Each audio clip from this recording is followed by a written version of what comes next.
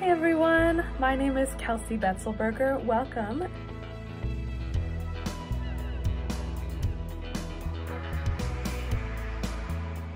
Hi everyone! So excited to welcome you to our tour today. For those of you who don't know me very well, my name is Kelsey and I am originally from Chicago. And my husband and I moved to Valencia, Spain last February. We're loving it, it's beautiful. And I have been taking quite a few trips lately, so this is one of the beautiful places that I am so excited to bring you to. So let's go ahead and get started. Welcome to Cuenca, everyone.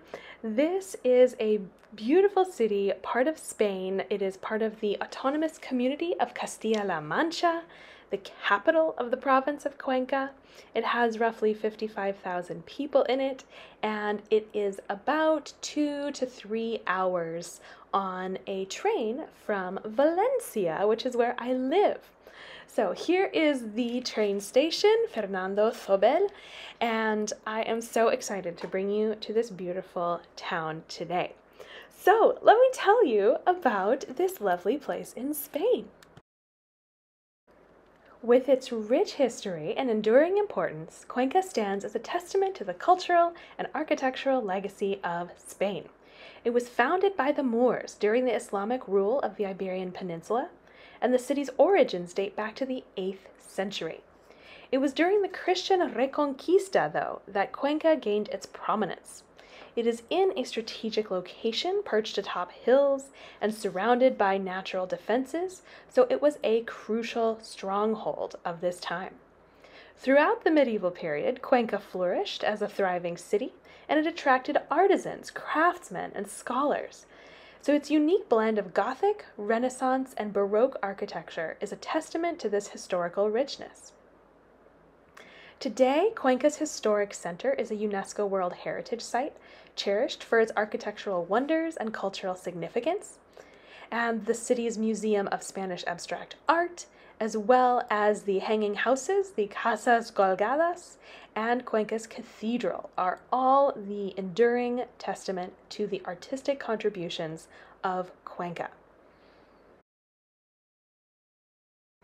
A little bit of background as we explore here. So when the Iberian Peninsula was a part of the Roman Empire, there were several important settlements in this province.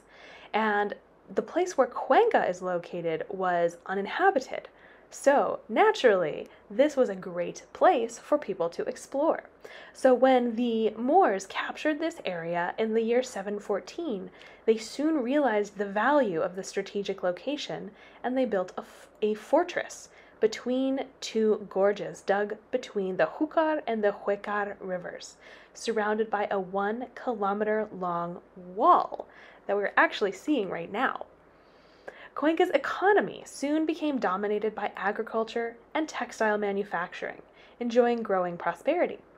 In the early 11th century, the Caliphate of Córdoba broke into several different states called taifas, and Cuenca was ruled by the Taifa of Toledo, possibly the biggest one, whose jurisdiction roughly spanned across the bulk of the entire area of Al-Andalus, today known as Andalusia.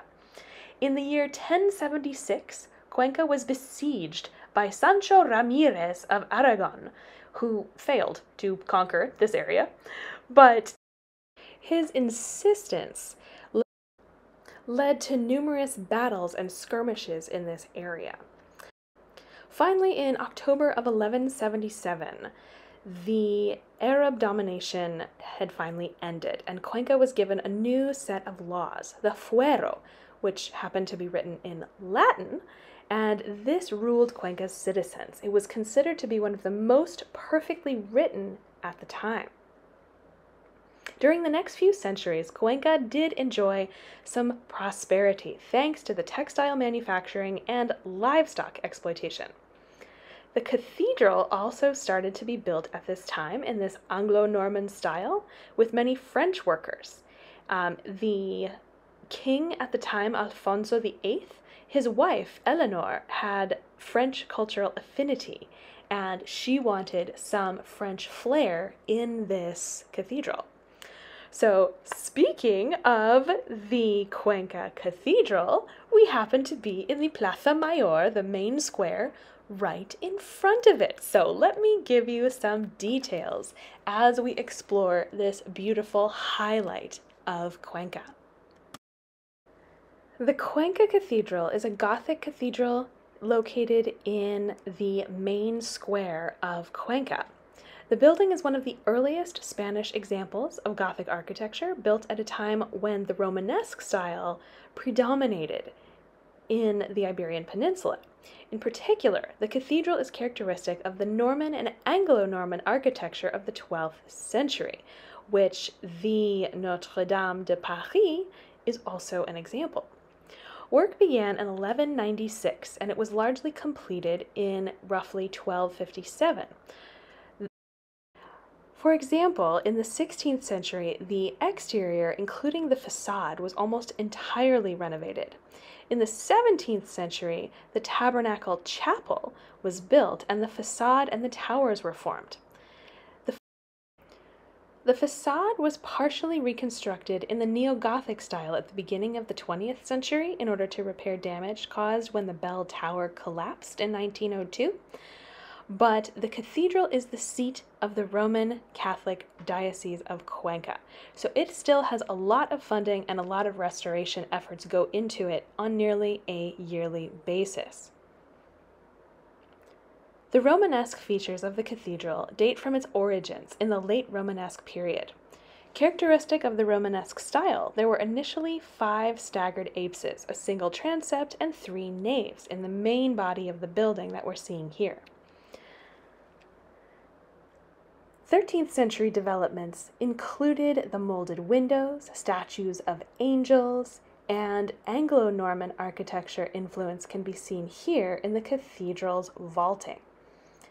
The temple is of great dimensions also. It has a length of 120 meters and is 36 meters tall, and it occupies an area of more than 10,000 square meters.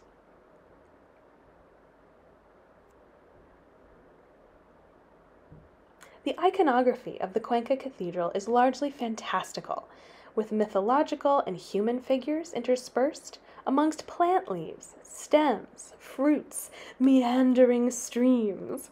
Cuenca's cathedral is distinguished from many other cathedrals at this time by sculptures representing animals known to the West, such as the armadillo, pufferfish, or turtle, in its Gothic arches dating from the 15th century, a period in the history of its construction that coincided with the European colonization of the Americas after 1492.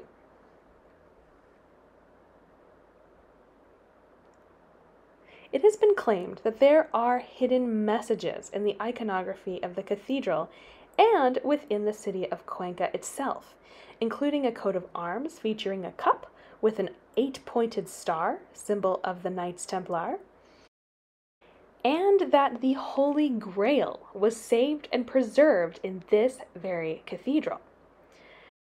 According to the Bible, as a consequence, the cathedral itself and all those who take refuge within it would be spared in the final revelation. Although no hard evidence has been discovered, it is interesting to think that perhaps there is more here than meets the eye. A little bit more info for you, though. This cathedral is celebrated for its stunning Gothic architecture. The facade has intricate stone carvings and sculptures showcasing religious and historical scenes, but this interior boasts soaring Gothic arches, ribbed vaults, ornate chapels. You can see the choir here. The construction of the cathedral began in the late 12th century during the reign of Alfonso VIII, the King of Castile. It replaced an earlier church and was built in the Gothic style that was flourishing across Europe at this time. And the cathedral exhibits a blend of architectural styles with the primary focus on this Gothic style. However, as the centuries passed, some Renaissance elements were incorporated into its design, particularly in the main chapel. Now, the cathedral is home to numerous chapels featuring remarkable art and religious artifacts, and the Capilla de Salvador, this main chapel we were discussing, boasts a beautiful altarpiece. This lovely pipe organ that dates back centuries is also a highlight of the Cuenca Cathedral. This cathedral played a significant role within the city's religious and cultural life over the centuries. It has witnessed significant events and has been a place of worship, reflection, and artistic expression. Throughout the year, the cathedral hosts various religious ceremonies and cultural events. It is a focal point for religious celebrations in Cuenca, including Semana Santa, or Holy Week processions.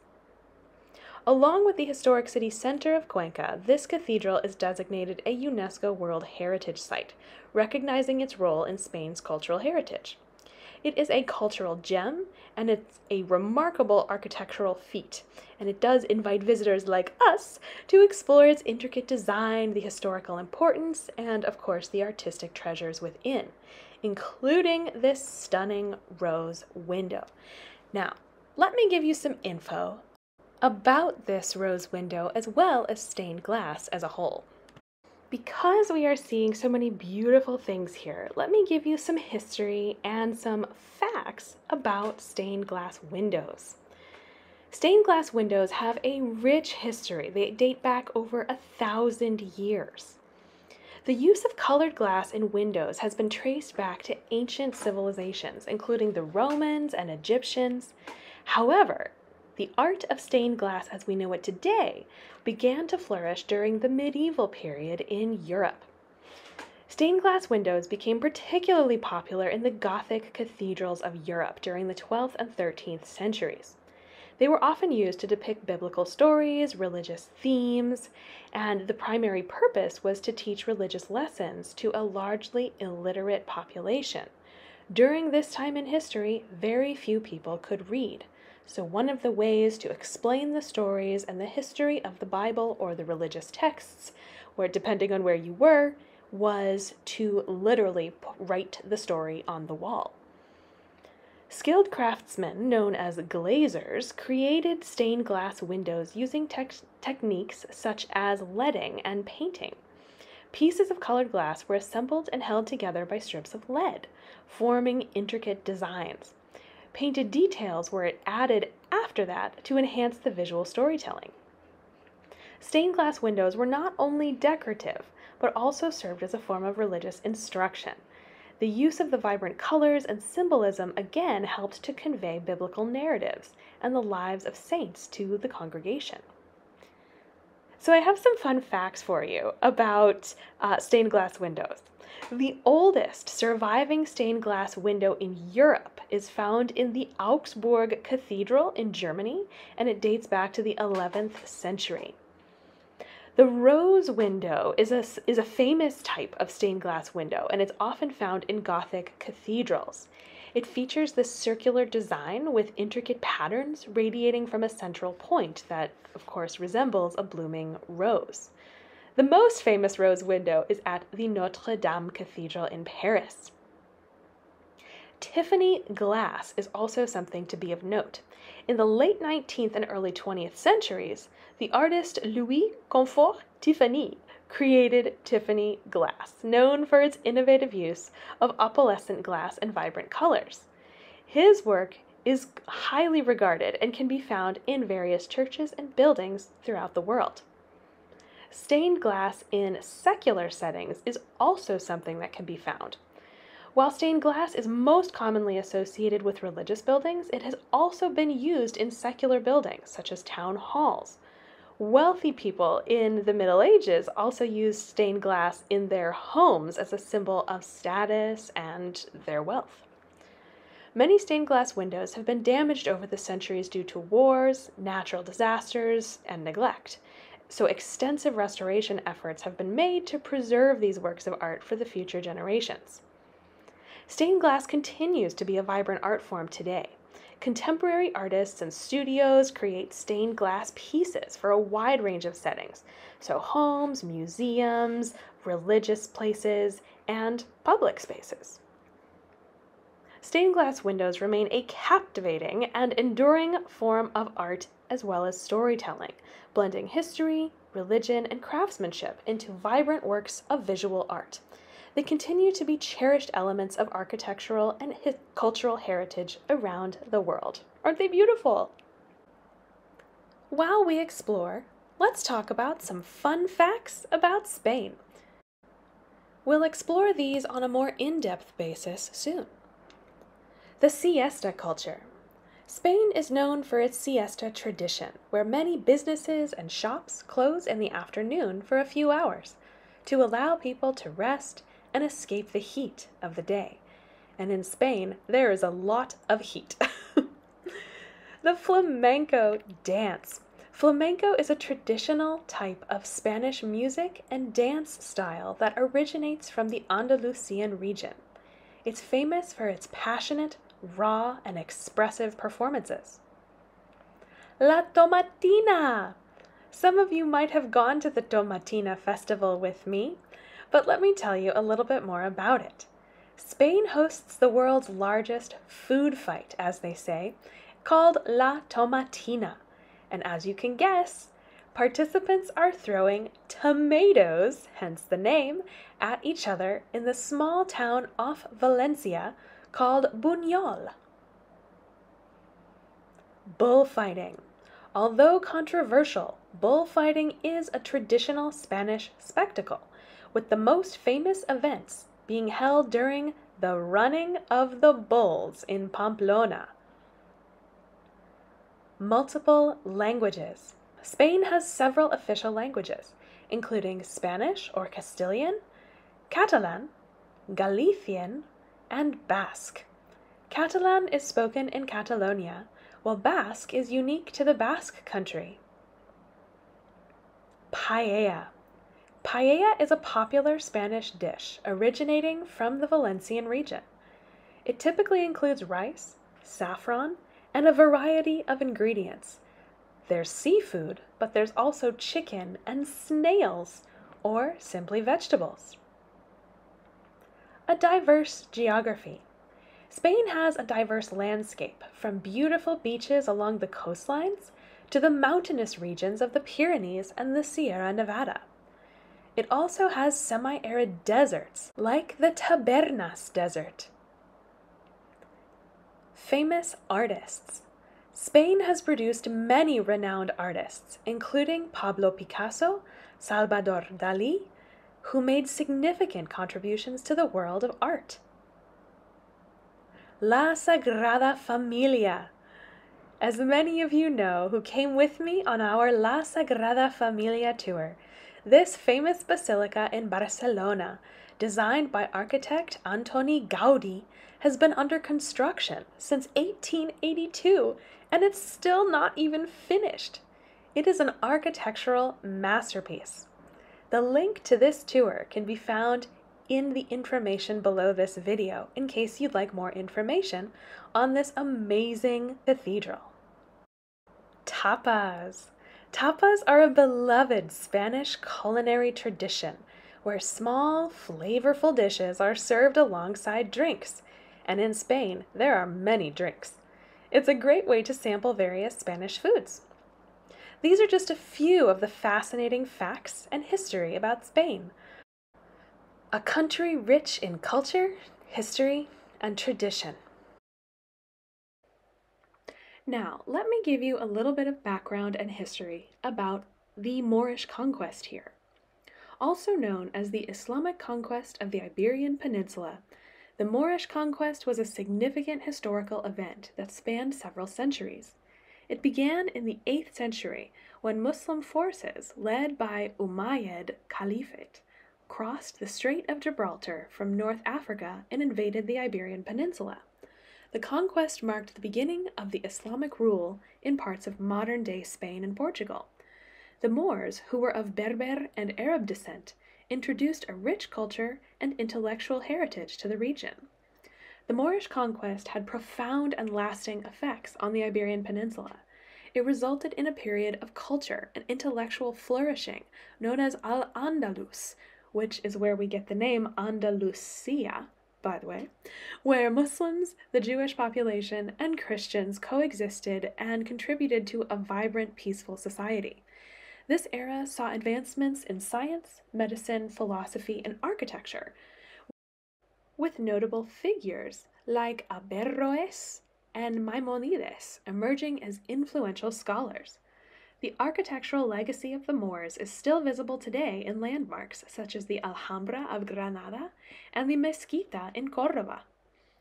The Moorish conquest gradually expanded across the Iberian Peninsula, with the Umayyad Caliphate establishing the Emirate of Al-Andalus in the 8th century.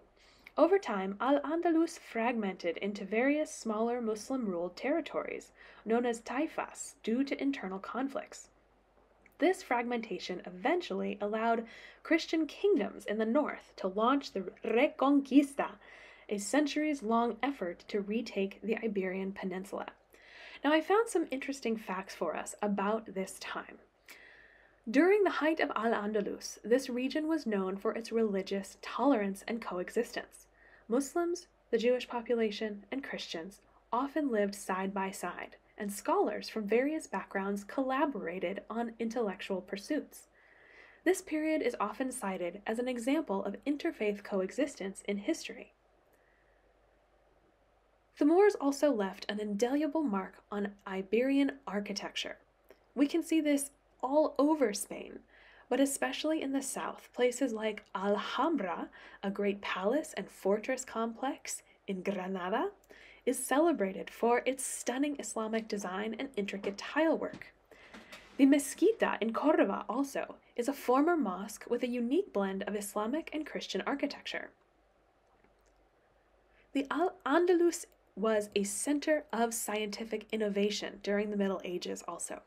Scholars in the region made significant contributions to fields such as astronomy, mathematics, and medicine. Their works were later translated into Latin and influenced European Renaissance thinkers. The Christian Reconquista gradually reclaimed territory from the Moors, leading to the eventual fall of the Nasrid dynasty in Granada in 1492. This marked the end of Muslim rule in Spain with the surrender of Boabdil, the last Nasrid ruler. The legacy of the Moorish conquest lives on in modern Spain, though, particularly in its culture, cuisine, and architecture. Moorish influences can be seen in traditional Spanish dishes such as paella and in the intricate tile work and arches of many historic buildings. The Moorish conquest of the Iberian Peninsula was a complex and transformative period in history, characterized by cultural exchange, intellectual growth, and architectural splendor. The legacy of Al-Andalus continues to shape Spain's cultural identity and heritage to this day. Some details for you on the Moorish influence on architecture. It is characterized by its distinctive features and intricate details. So first, the Moorish architecture is renowned for its intricate geometric patterns. We see this all over Spain. These patterns often feature interlocking designs, including stars, hexagons. These motifs can be found on tiles, plasterwork, and even in the layout of gardens and courtyards. The arches are particularly beautiful. Moorish arches are a prominent feature in their architectural designs. This horseshoe arch, known as the, quote, Moorish arch, is a classic example. These arches have a distinct shape resembling an inverted horseshoe, and they can be seen in doorways and windows, interior spaces, all over. Moorish architecture often incorporated the courtyards and the gardens as part of the integral elements of the design of the space also. These areas are typically adorned with fountains, reflecting pools and lush vegetation. The Alhambra in Granada, for example, is a famous area that exemplifies this concept, with stunning general life gardens that should not be missed. The stucco and plasterwork are also very interesting. Elaborate stucco and plasterwork are hallmarks of Moorish architecture. The intricate lace-like patterns are meticulously carved into plaster surfaces, creating a stunning visual effect. These can be observed on walls, ceilings, and even on domes. In terms of the mosaic tile work, Moorish buildings often feature these zelige, in Morocco, which are mosaic tilework patterns. These colorful tiles are arranged in geometric and floral patterns, creating breathtaking displays on walls, floors, fountains, windows, door frames. Very, very beautiful and much more popular than one might think all over Spain. Arabic calligraphy is another significant element in Moorish architecture. Inscriptions from the Quran or poetic verses are often incorporated into architectural designs, lending spiritual and artistic value to the structures. The influence of Moorish design elements continues to captivate architects and designers worldwide, contributing to the rich tapestry of architectural history. While we explore, let's talk about some fun facts about Spain. We'll explore these on a more in-depth basis soon. The siesta culture. Spain is known for its siesta tradition, where many businesses and shops close in the afternoon for a few hours to allow people to rest and escape the heat of the day. And in Spain, there is a lot of heat. The flamenco dance. Flamenco is a traditional type of Spanish music and dance style that originates from the Andalusian region. It's famous for its passionate, raw, and expressive performances. La Tomatina! Some of you might have gone to the Tomatina festival with me, but let me tell you a little bit more about it. Spain hosts the world's largest food fight, as they say, called La Tomatina. And as you can guess, participants are throwing tomatoes, hence the name, at each other in the small town off Valencia called Buñol. Bullfighting. Although controversial, bullfighting is a traditional Spanish spectacle, with the most famous events being held during the running of the bulls in Pamplona. Multiple languages. Spain has several official languages, including Spanish or Castilian, Catalan, Galician, and Basque. Catalan is spoken in Catalonia, while Basque is unique to the Basque country. Paella. Paella is a popular Spanish dish originating from the Valencian region. It typically includes rice, saffron, and a variety of ingredients. There's seafood, but there's also chicken and snails, or simply vegetables. A diverse geography. Spain has a diverse landscape, from beautiful beaches along the coastlines to the mountainous regions of the Pyrenees and the Sierra Nevada. It also has semi-arid deserts, like the Tabernas Desert. Famous artists. Spain has produced many renowned artists, including Pablo Picasso, Salvador Dalí, who made significant contributions to the world of art. La Sagrada Familia.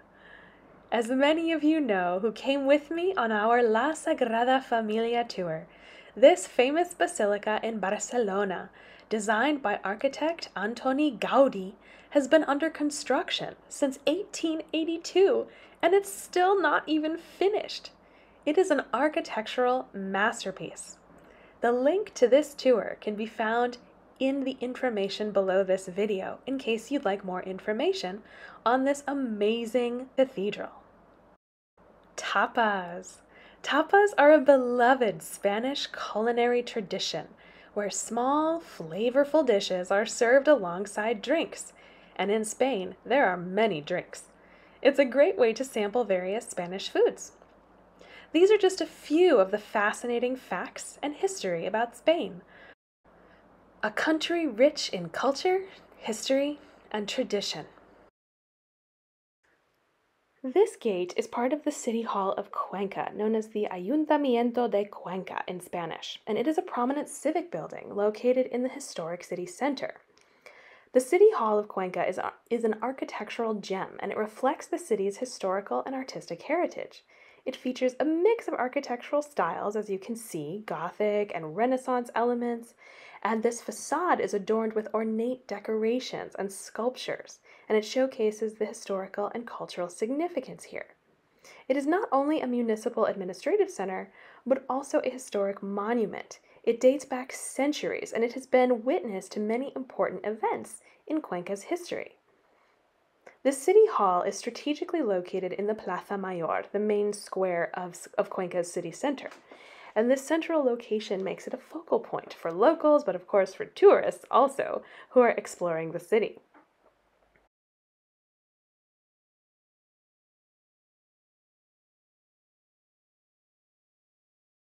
As we walk, let's talk a little bit about the Spanish lifestyle. The lifestyle in Spain is deeply influenced by the country's rich history, which spans millennia. Spain's history includes Roman, Moorish, Christian, and other cultural influences, resulting in a diverse and unique way of life. For centuries, Spain was a global colonial power, shaping its culture and traditions, and today it remains a vibrant and dynamic nation with a lifestyle that reflects its complex past. The Spanish lifestyle gives great importance to family, community, and leisure. Sounds good, doesn't it?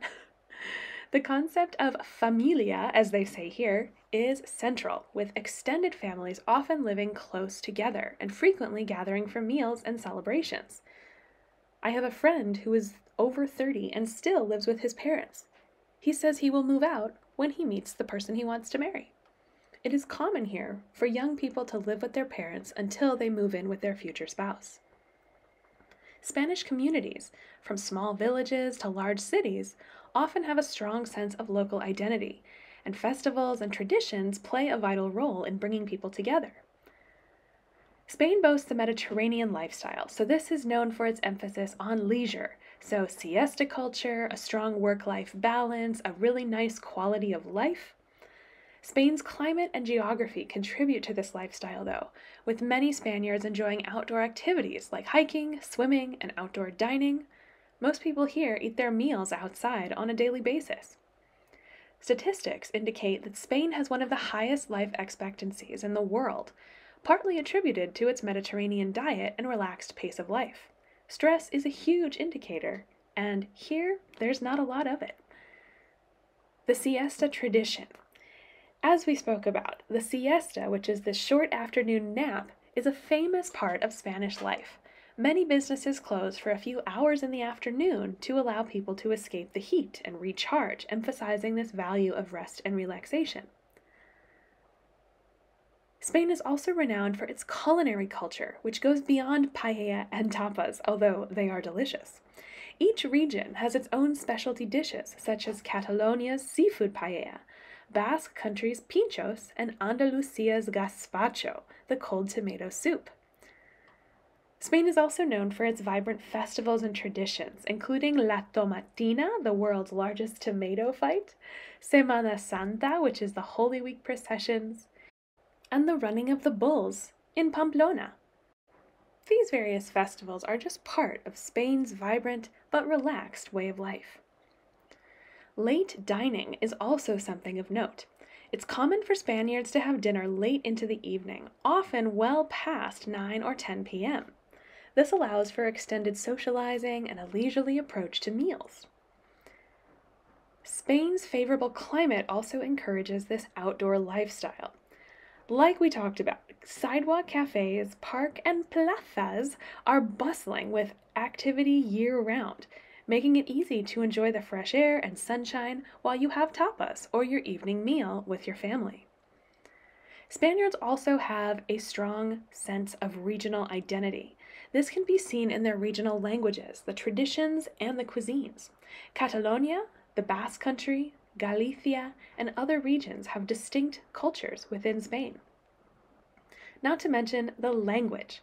The Spanish language is not just a means of communication, it's an integral part of the Spanish lifestyle. The importance of family and community is often reflected in the language's use of familiar and formal forms of address. The Spanish lifestyle is a harmonious blend of tradition and modernity, with a strong focus on family, community, and enjoying life's pleasures. Its rich cultural tapestry, diverse regional identities, and celebration of leisure and culinary delights make it a captivating and vibrant way of life.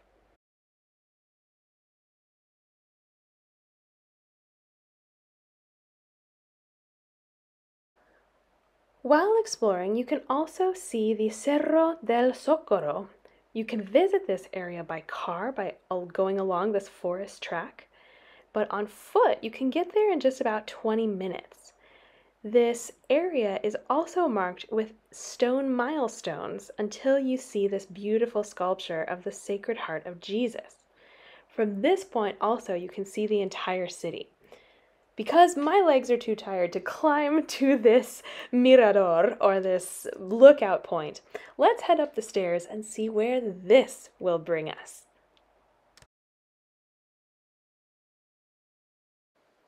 As we walk up the stairs here, we are headed toward the Torre de Mangana. This is a historic tower located in the city center. It is known for its distinctive architectural design, characterized by this lovely square base, a robust stone construction, and a tapering structure that culminates in a circular viewing platform or belvedere at the top. The tower has a rich history dating back to the medieval period. It served various functions over the centuries, including as a watchtower, part of the city's defensive system, and as a symbol of civic authority. The name Mangana is believed to have Arabic origins, as with many place names in the region. It's a term that may have referenced signaling or communication tower in the past. The Torre de Mangana's location was strategically chosen to provide panoramic views of the surrounding landscape, including the old town of Cuenca and the nearby river. The tower has undergone restoration efforts to preserve its historical integrity. While the interior may not always be open for viewing, we can appreciate this external architecture and its role as a symbol of Cuenca's cultural heritage. It is considered one of Cuenca's most iconic symbols, representing the city's medieval past and its role as a UNESCO World Heritage Site. The exact dates of the tower's constructions are not well documented, but it is believed to have been built during the medieval period, likely in the 14th century. It was constructed as a part of the city's defensive system and, at that point, served as a watchtower. The Torre de Mangana is a testament to Cuenca's history and architectural heritage. It offers both historical significance and aesthetic beauty to the city's landscape. Now, Spain is so hot. Some places get over 120 degrees Fahrenheit, or around 45 to 50 degrees Celsius in the summers, and 300 to 320 days of sunshine per year. It is really hot in Spain. Doesn't it make you want to just rip your clothes off and sit under a fan? Well, you're not the only one. Nudity in Spain, like many other parts of the world, has a complex history and cultural significance here, especially in the legal context. But nudity in Spain dates back to ancient times. The influence of the Roman Empire introduced a culture of communal baths and public nudity. With the spread of Christianity, however, nudity came to be associated with a sin and was discouraged. During the Inquisition and the subsequent conservatism of the Franco era, public nudity was heavily censored and frowned upon. Yet, Spain's climate, with its sunny beaches, has always encouraged a relaxed attitude toward clothing, especially in the coastal regions. Now, mind you, you're not going to walk around and see people going to the supermarket nude. Although actually there was one guy in Barcelona who did that and almost got arrested 4 times, but he wasn't acting in an inappropriate manner. He just simply only wanted to wear shoes and a fanny pack. Why the fanny pack? Well, he needed some place to put his wallet. From these viewpoints, you can see some really beautiful sights of the city, but also some really lovely natural views. The Júcar River, which is known as Rio Júcar in Spanish, this is a vital and picturesque waterway. It meanders through the heart of Cuenca, and it contributes to both the natural beauty and the historical significance of the region. Originating from the mountains of the Sistema Ibérico in Teruel, Aragon, the Júcar River embarks on a scenic journey through the Valencian community before eventually flowing into the Mediterranean Sea. Cuenca's unique setting is intricately linked to this river's path, as it winds its way through the deep and dramatic Júcar Gorge, framed by rugged limestone cliffs that create a breathtaking contrast with its turquoise waters. Look at that! That's amazing! This striking landscape serves as a magnet for nature enthusiasts, for tour guides like me, for photographers, and it offers a serene escape from the city's historical center. In the past, the Júcar River has been a lifeline for Cuenca, sustaining the city's development and way of life. It provided essential water for irrigation, powered mills along its banks, and influenced the layout and architecture of the city itself. Several historic bridges gracefully span this river, including the iconic Puente de San Pablo, a picturesque suspension bridge, and the Puente de San Antón, each offering a unique vantage point to admire the river's tranquil flow and the surrounding natural splendor. The riverbanks of the Júcar provide ample opportunities for outdoor activities, from leisurely hikes to idyllic picnics, all set against the backdrop of this remarkable natural environment. It is not uncommon to encounter diverse flora and fauna in this habitat as well, adding to the river's significance. Throughout history, the Júcar River and its gorge have inspired artists and writers, contributing to the cultural tapestry of this region. In every sense, the Júcar River is an integral part of Cuenca's identity, enhancing its charm, offering recreational respite, and enriching the city's cultural and environmental heritage.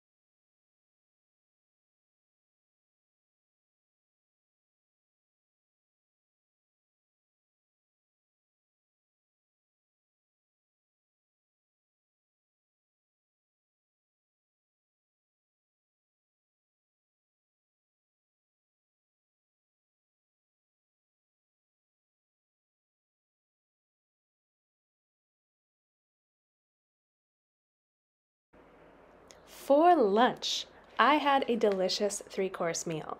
It was for, I believe, 13 euros, and it started off with this tomato-based soup with egg and Iberian ham and crusty bread. It was very salty, also a little bit watery, but delicious. For the main course, I had these, they called it the Cuenca Secret, which basically ended up being a very tender pork cut, and it was served with the most buttery mashed potatoes and tomato type salsa sauce. Oh, it was delicious. For dessert, they had a tiramisu type cake. It didn't have as much cream or as much coffee as I was hoping. It was a little too sugary, but I feel like it was a homemade version, and therefore I could very much appreciate the effort that went into making this delicious thing. You might see some pets as we walk around today, so let me give you some fun facts about pet ownership in Spain. It has a long and intertwined history with the culture and lifestyle of the Spanish people. Pets, that is. Historically, dogs were often used for working purposes, such as herding livestock or guarding property. However, over time, pets, particularly cute little cats and dogs, have become cherished companions and integral members of Spanish households. This shift reflects the broader global trends of urbanization and changing attitudes about animals. Now, in Spain, you can't ask a tenant if they have a cat. Why? Because a cat is considered to be a part of the family. In other words, it'd be like asking how many children they have. It's irrelevant for the price of the apartment, and they can't charge more. However, landlords can ask about dogs, and that is what is mainly being asked when landlords inquire if you have a, quote, pet or not. They are actually asking if you have a dog. Fish, lizards, gerbils, birds are all a gray area. However, back to the subject. Pet ownership holds significant importance in Spanish society. They provide companionship, emotional support, a source of joy, of course, and they contribute to the overall well-being of pet owners. The act of caring for pets promotes responsibility and empathy, particularly among children.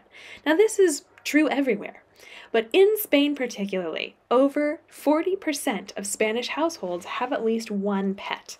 Dogs are the most common pet, followed by cats, and then with a growing interest in adopting smaller animals like rabbits or guinea pigs or hamsters. There's also a significant stray animal initiative here. They have just recently outlawed buying cats and dogs in the way that you might go to the pet shop to buy a lizard. You must only now get them from animal shelters or private breeders, but I would highly recommend to only shop at shelters, or adopt, don't shop, as they say. This next part is of the hanging houses, the casas colgadas of Cuenca. In the past, houses of this kind were frequent along the eastern border of the ancient city, and today there are only a few of them left over. But of all of the structures, the most well-known is this group of 3 with wooden balconies. Now, we're standing right next to the houses, so it's a little bit difficult to see, but the balconies we are talking about, the reason we say that they are hanging is because the wooden balconies on the left part of the house here drop straight down. There's no landing below them. For example, if your laundry accidentally flies off as it's drying here, because that's what happens in Spain, we have no dryers, right?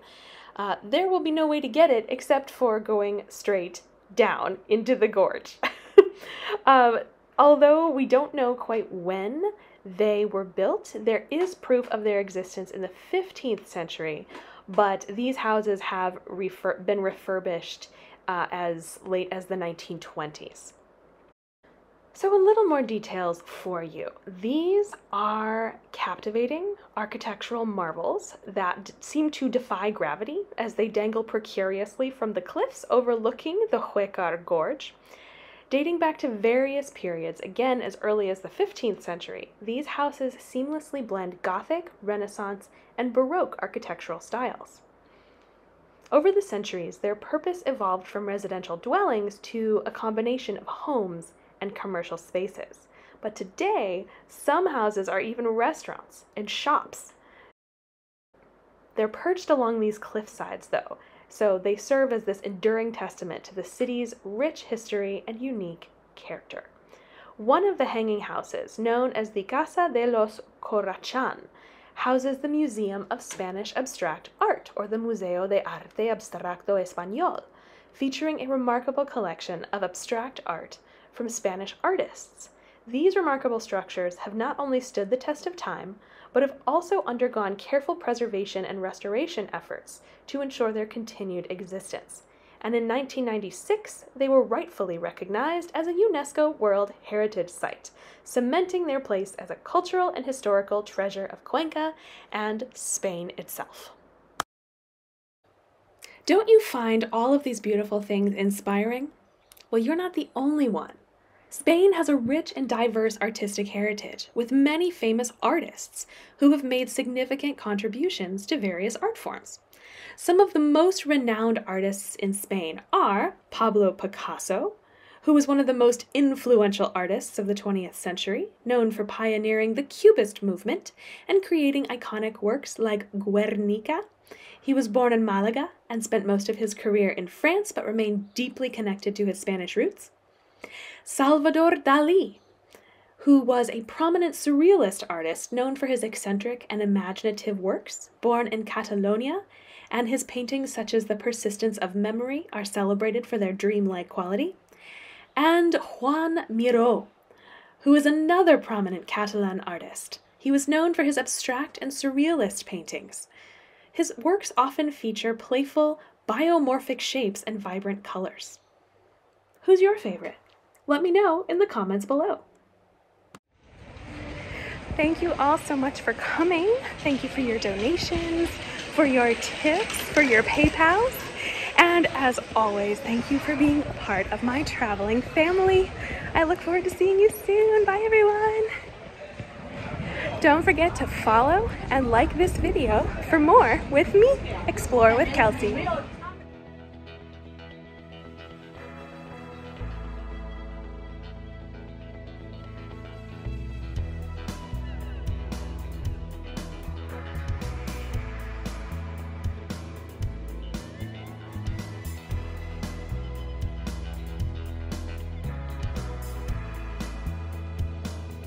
For more of my tours, please see my profile on Buy Me a Coffee.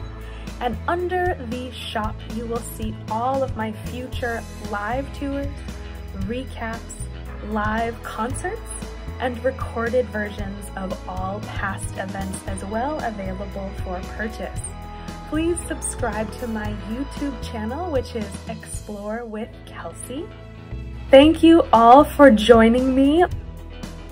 See you soon!